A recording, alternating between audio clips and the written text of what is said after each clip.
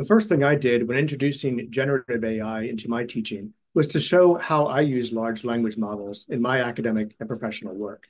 Not so much how I use them, but for what purpose. I modeled how I summarized survey findings using Claude and mocked up a draft of a lesson plan in ChatGPT and used an AI agent to create a rubric for an assignment. And then in the class session, in small groups, we used the AI sandbox to redesign one of our earlier class sessions using different pedagogical approaches. As you can see in this dialogue, I provided a written lesson plan of a class session, and students uploaded it to the sandbox.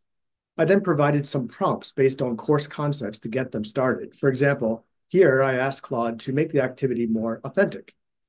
Students went on to apply additional course concepts to modify the lesson plan for different contexts and goals. Now, it was important that they worked with a subject area they knew well to help them investigate the accuracy of the model's responses. The goal of this exercise was to show students how AI tools can be a thought partner alongside a human. Throughout the course, we talk about the fact that having a toolkit is only one piece of what it means to be a professional. You also need to know when to use which tool to solve the problem in front of you.